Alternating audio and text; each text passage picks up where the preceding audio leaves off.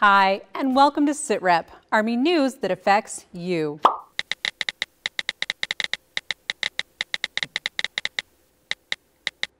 Normal personnel moving about the compound. Social media has become a huge part of our daily lives. With a touch of a button, we can reach out to people all across the world, reconnect with old friends, and even make new ones. But the World Wide Web can also present unique challenges for soldiers.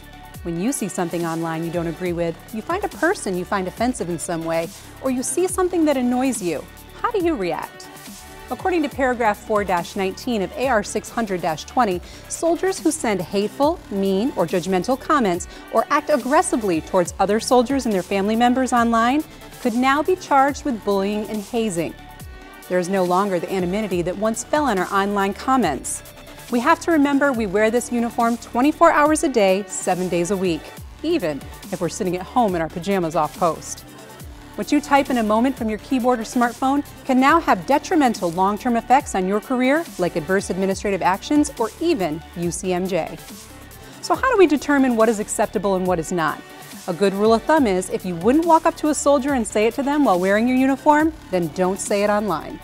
We're all one family, one fight, and every one of us deserves to be treated with the respect we've earned by putting on the uniform, even if you feel they don't measure up to your standards.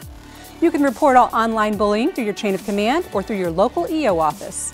For more information or questions about the legalities of online bullying, you can contact your Brigade Judge Advocate Officer. And if you have questions or topic ideas for SITREP, let us know on Facebook or Twitter. Sergeant Martin, out.